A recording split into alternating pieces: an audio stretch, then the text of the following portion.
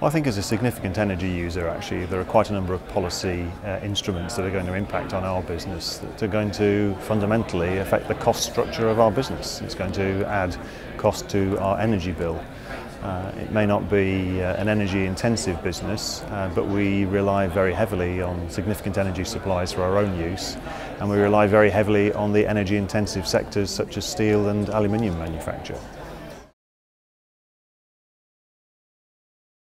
I think we need joined-up policies, really. I think we've been working very hard as a business over the last 5 or 10 years even to try and reduce our energy consumption,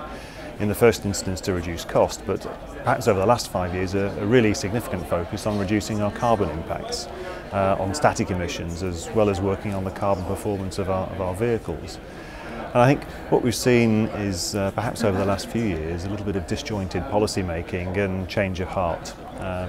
And what's really important when you're trying to plan the business's future over the long term is to see some consistency of purpose, and also to see that the various initiatives actually join up and don't overlap, and reduce the administrative burden to businesses. And we've seen some significant administrative burdens in terms of reporting, in terms of the mechanisms for various incentives and tax and money recycling schemes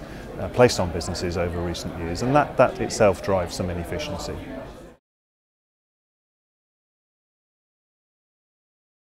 I think the CBI has a very difficult role to play, but a very important one. We're an organisation supported by members who are both energy users, energy generators, and really the CBI's task is to try and bring together, if not a consensus, at least a balanced